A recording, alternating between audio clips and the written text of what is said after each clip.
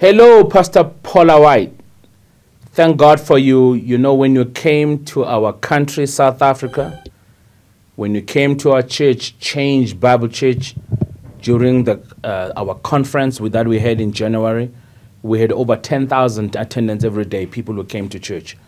And God used you to share the word of God.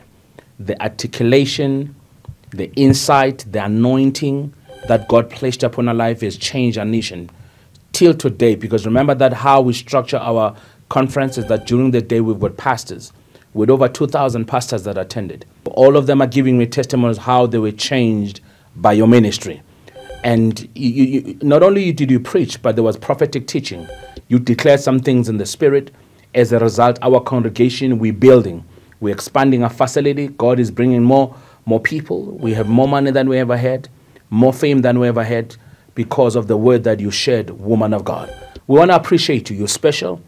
In you, we found a sister that shared the word of God to us and opened up avenues of truth that we never saw before. Your ability to handle scripture. I mean, verses were just coming out of your mouth, and you're preaching the word of God under the anointing. There was intense anointing. There was a move, genuine move of the Spirit.